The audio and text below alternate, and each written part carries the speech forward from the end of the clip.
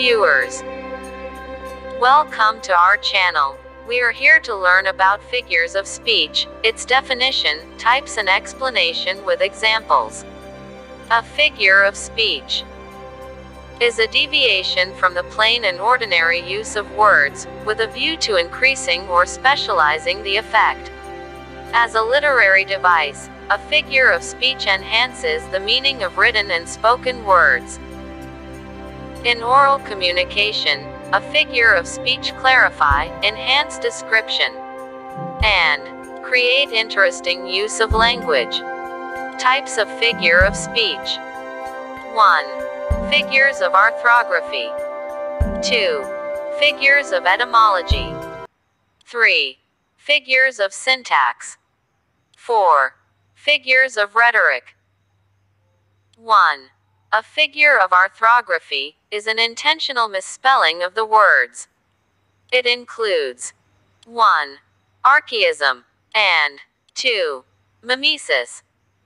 Archaism is the spelling of the words after the old form, or the use of an obsolete form despite modern words, as kinge for king, coffee for coffee, spake for spoke, stroke for struck. Mimesis is the mimicking of an incorrect pronunciation by false spellings. Mimesis can be vocal or behavioral. In Dickens' classic, A Christmas Carol, the character Ebenezer Scrooge is the perfect behavioral representation of mimesis. The mimetic qualities Dickens employed were so realistic. A figure of etymology is changes in the ordinary form of words, by addition, omission and by separation of parts. It includes 1. Aperisis. 2. Ellipsis. 3. Pleonasm. 4. Solipsis. 5. Enillage. 6. Hyperbaton. Aperisis is the omission of one or more letters, of the beginning of the word. As. Against for against. Here beginning word, a, is omitted. Gone for began, here two words are removed. 'Tis for it is. 2. Ellipsis is the omission of words essential to the structure of a sentence. It is more common in speech than in writing. 1. I'll go, hence to London. In this sentence, main verb is omitted. 2. My father is wiser than I am. 3. This being done, they released. 4. I consider him to be an honest man. 3. A pleonasm is when one uses too many words to express a message. A pleonasm can be either a mistake or a tool for emphasis. Pleonasm is derived from a Greek word pleonasm as meaning excessive. Examples. 1. I heard it with my own ears. When one hears something, we can presume it with one's own ears. The addition of with one's own ears is pleonasm. 2. He sees that you have arrived. Here the use of conjunction, that, is optional. 3. I do care about you. Here do is not needed, but it can be used to emphasize that one does truly care. 4. They offered free gifts to us. Gifts are by definition free, so use of free is pleonasm. 4. Synapsis is a figure of speech in which a single word is used to modify two or more words in a sentence, but the meaning of that word is different in relation to each of the other words. Example of synapsis. Fix the problem, not the blame. Dave Weinbaum. Here, the verb, fix, governs both problem and blame. In its first instance, fix literally means solve, but this verb shifts its meaning when applied to its second object, where the figurative conception of it fix is taken to mean assign.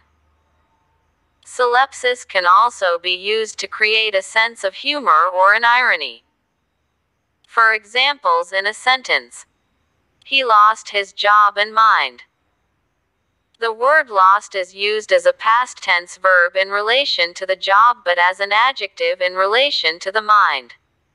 5. Analogue is the use of one part of speech for another, or of one form for another. The use of plural you for the singular thou, or use of we for I are common examples of analogue. In poetry, the adjectives and the adverbs are often interchanged. 6. Hyperbaton is the change in the usual order of words. Examples.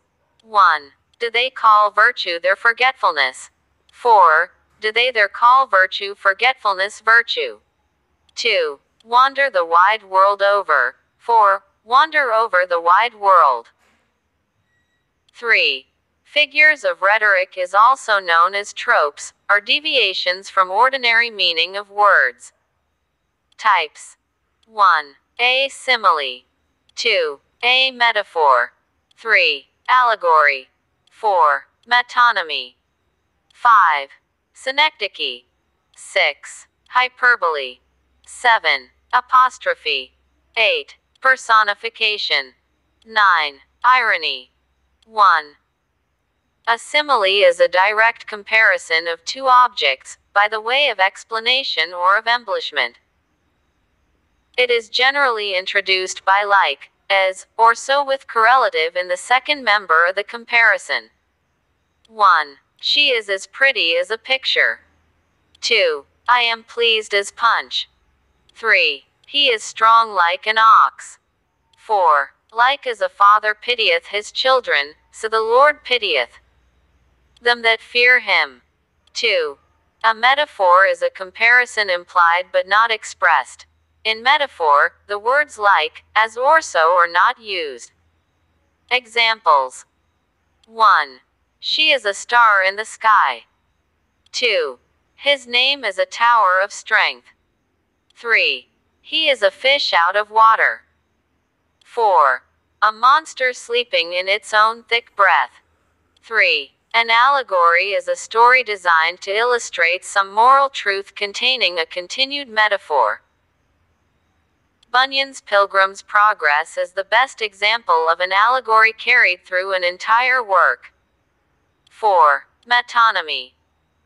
Metonymy is the substitution of one name for another related name, as the name of an author for his work, an effect of a cause, the container for the thing contained, the sign for the thing signified, a place for its inhabitants, the material for the things made of it.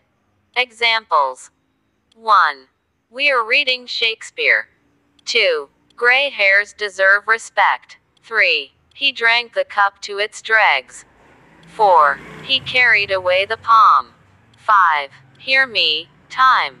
6. He drew his steel. Synecdoche, a figure of speech, is the putting of a part for a whole, or a whole for a part. As. A sail for a ship. A roof for a house. A winter for a year. Bread for food, hired hands, refer to workers. The word, head, refers to counting cattle or people. The word, wheels, refers to a vehicle. The word, boots, refers to soldiers, etc. 6. Hyperbole is an extravagant metaphor, or a comparison beyond all reasonable limits.